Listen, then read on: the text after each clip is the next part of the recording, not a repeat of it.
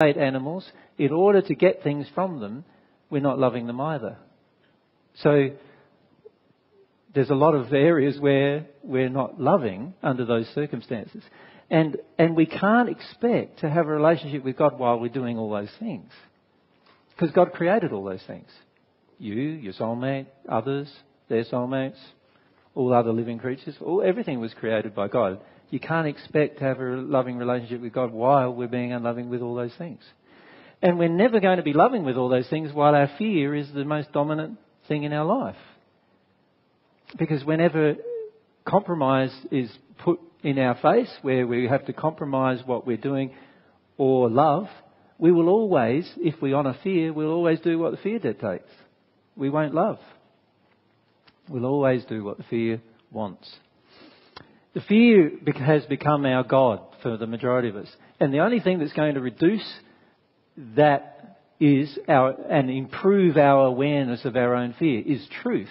And what do we feel, the majority of us feel about truth? We feel, just give us enough. Isn't that how we feel most of the time? Don't give me too much, just give me enough. And myself and Mary are often finding now, people ask us to spend a bit of time with them or whatever, and they want to ask us some personal questions. We generally don't do that much anymore, but they want to ask us personal questions, and we say to them, like, are you ready to know the truth? And they say yes. And you start a conversation 10 minutes in, there's no willingness to know the truth, generally, at all. Because everyone has a fear threshold that's usually quite small, in fact. Most people are not willing to be challenged in any way with regard to their fears. And so, because their fear threshold is very small, you're only ever going to get to know a little bit of truth.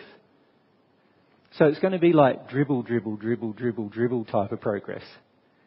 Now, if you dribble progress, there's a good chance if you started, let's say you started progressing towards God when you're 40 or 50, and you decide to dribble the progress, then you're definitely going to die before you're at one with God. If you decide to dribble it. You know, it's like drip, drip, drip, drip, drip. Eventually the glass will get full, but only after many millions of drips. Right? Is that what you want? And while that's all happening, of course, there's pressures, external pressures on you, trying to get you to conform to old ways of living, old ways of belief systems and everything, all these pressures going on. And sooner or later, you probably want to conform because your fear will dictate that you do.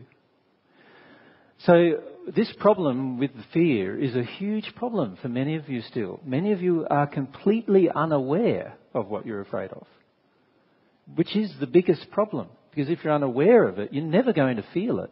And the only way you can let go of fear is by feeling it. You can't let go of it any other way. It's the same with grief. The only way you can let go of grief is by feeling it. The only way you can let go of anger is by feeling it. The only way you can let go of your addictions is by feeling them. That's the only way you're ever going to let go of anything, is by feeling it. And if you're unwilling to feel the fear, the grief, the anger, the addictions, then progression is not possible.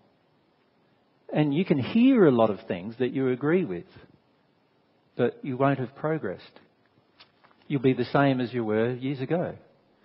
Barbara, if you... It's coming down the side if you keep your hand up.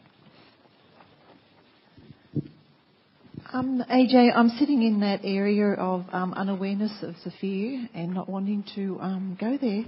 So would the best way to start would be to ask God to show me my true self? Would the fear be revealed in that? Most of us don't want to know our true selves. So where's the best way to start? Being honest. And just saying to yourself, I don't want to know my true self. Mm. And then what would you do if you were really wanting to progress? You'd say, I don't want to know my true self. Obviously, I'm going to have to know my true self sooner or later. What would you do next? Well, I'd try to engage a relationship with God so I can... A relationship with God won't be possible while you don't want to know yourself. So what's the point in trying to have a relationship with God when you don't want to know yourself? See, what I would do is this. If I worked out that I don't want to know me, I don't really what you're saying is you don't want yourself. You don't want to be yourself. You don't want to know yourself. You don't want yourself. This is a common problem, right, for many people. Don't want yourself. If I felt that and I knew that to be true, my very next course of action is, okay, I know that the only way I can change is by feeling. Humility tells me that. The only way I'm going to change on this belief is by feeling it. Feeling that I don't want to know myself. Yeah, feeling you don't want to know yourself. So, and then when you feel you don't want to know yourself, you will then feel why. That will be the subsequent result of feeling that you don't want to know yourself. You will then feel why you don't want to know yourself. So the why won't come before the feeling initially? No. See, many of you are trying to put the why before the feeling. Yeah, we were having this discussion doing this all the time. Night. And I keep saying to you, there is a feeling above a feeling, not a thought. Right? Many of you still are trying to have thoughts before you have feelings. So what you do is you go, okay, I know I'm not progressing, I'm not doing this, I know I'm not doing that. I wonder why that is. And you use your mind and you're trying to work out why. No, stop. Just stop all of that. Feel that you don't want to know. Feel it. How much you don't want to know about yourself. Feel that. Feel how angry you are about having to know yourself. Feel those feelings. Well, I think the first step for me is not wanting to know myself, is that I'd have to let go of my control to know myself first, wouldn't I? So feel your control. Yeah. Feel your control. Sit down with your control every day and notice every single time you try to control. Feel it. Feel the level of your control. That's feeling your addiction. Feel your addiction. Feel the level of control. Feel how much you want to control. And when you feel it, you'll work out why you want to control. And you won't work it out here because the feelings will just come up. I want to control because every time I don't get to control, I'm trying, you work out that you're trying to avoid some emotion. One might be only one emotion you're trying to avoid. And you'll work it out because you've felt that you want control. Many of you don't even realise you want control. I'm putting to you that every single one of you who is single in the audience today, unless you're below 25, every single one of you in the audience today who is single below 25 wants control. That's one of the reasons why you're not with a partner, because you want control. Right? Many of you who are with a partner right today still want control, and you've got a partner you could control. You took many years to find him or her, right? And now you've got him or her, you're not going to let him go because you want control. Right? They are your ideal partner because they are the person that gives you everything that you want. Right? Many of us are not willing to see that. We're not willing to see that. We're not willing to see what's going on inside ourselves in reality. Right? So how many of you are ladies who are single? Just out of interest, yeah? Right. It's almost, probably 40% of the audience, maybe.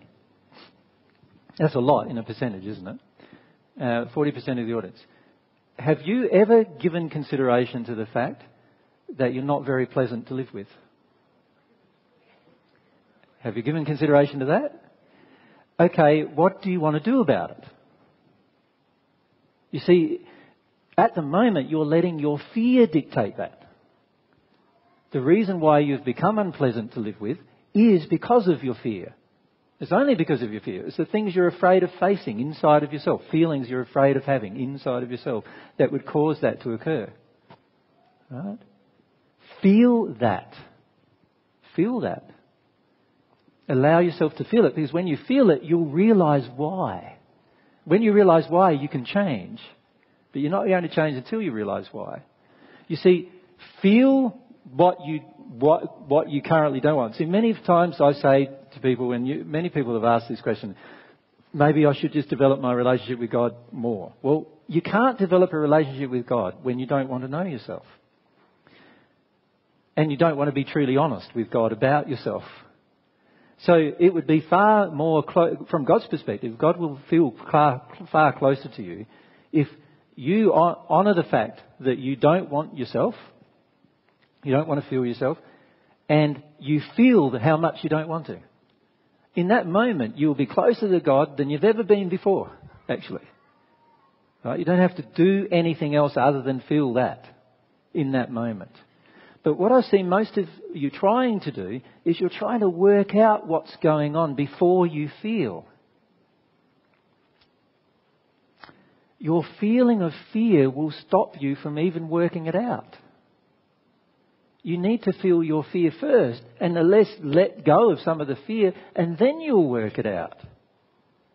But many of you want to know before you feel. Is that not a problem for the majority of us, in fact? We want to know things before we feel them. Because we want to know that we're not crazy, we're not stupid, that it's a real feeling, that we've justified having the feeling. We even go to other people, you see, I have this feeling because. Who cares why you have the feeling? Just feel it. Like many of you still get involved in this discussion. How have you felt this week? I felt this, and I realised that it's because of this and because of that and because of this that I feel that. Well, what about you? So, oh yes, I had this thing come up, and I realised that because of this. What's going on? Why are you doing this for? It's a waste of time because you're not feeling it. If you felt it truly, you wouldn't need to do it. In fact, you wouldn't even need to discuss it with another person if you felt it truly.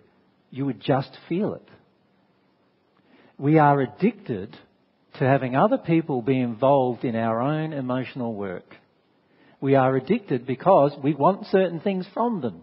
We want them to make us feel safe. We want to know that because someone else is going through it, it means that my feeling is valid. We want to know that because someone else is experiencing a similar thing or they've had an emotion this week, that means I'm allowed to have one too. And it's all just rubbish, actually. It's all just our fear dictating our further progress. And what are the fears? They are the fears you don't see. The fear of other people's approval. The fear of acceptance. The fear of not having any acceptance. The fear of not having other people like you. The fear that other people don't agree with you and you're the only person on the planet who actually feels that particular thing. The fear that you're stupid, that you're strange, that you're crazy, that you're weird, that you're... All of these fears are the fears that you try to make go away by having somebody else come along and have a chat with them about your feelings. You're making all... So you're actually in addiction dealing with your emotion. Now, can you really ever deal with an emotion while you're in addiction? Of course you can't.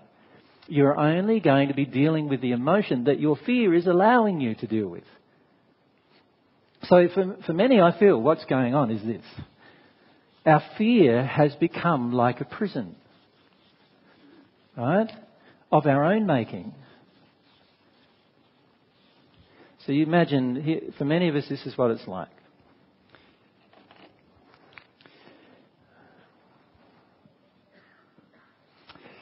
This is what it's like. We've got this prison. And our fear, by the way, dictates how big the prison is. So the less fear we have, the bigger the prison is. In other words, we have more freedom. Right? The more fear we have, the smaller the prison is. In other words, it's like a solitary confinement cell when our fear is very, very large. And we have stuck ourselves inside of this. We are constrained by this prison that we have created, that our fear dictates.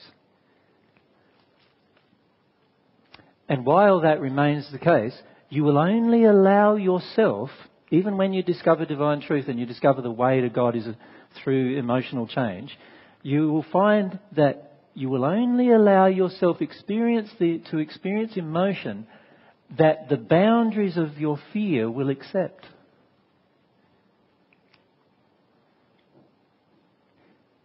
So if your fear is very large, your cell will be very small, and the boundaries of your fear, that what your fear will allow you to actually process emotionally, will be very small, very tight. You'll only be able to get into certain things emotionally and work the way through them in that boundary. If your fear is less than that, then your boundaries might be larger, but you still have boundaries. And everything outside of this boundary, this is what I see for many, is everything outside of the boundary is the real stuff that's going to help your relationship with God.